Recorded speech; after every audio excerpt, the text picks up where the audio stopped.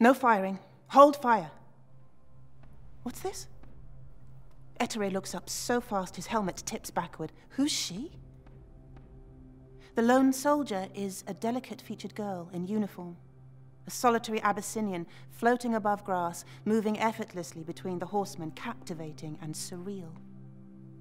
Fofi drops his gun and presses both hands on his helmet, pushing thick wrinkles across his forehead. Santa Maria, she's crazy.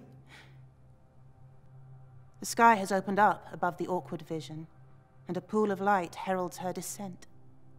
Behind her, the horsemen have backed away. They are arranged now in a straight row, splendid in their white, their rifles and spears pointed up as they stare at the young woman.